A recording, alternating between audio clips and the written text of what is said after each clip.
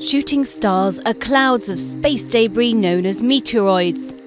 They occur when comets, which have an elliptical orbit, come close to the Sun. This can melt surface ice, releasing dust and rock particles. These form a trail of debris behind the comet, which then circulates in the same orbit.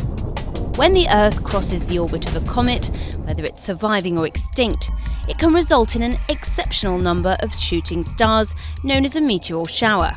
Shooting stars are visible when these dust and rock particles come into contact with the Earth's atmosphere at speeds of 15 to 70 kilometers per second.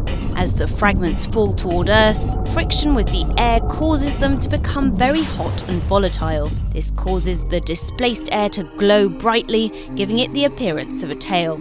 Summer is the peak time for Earth to cross these dust clouds. Clear skies and mild temperatures mean it's also easier to observe this phenomenon.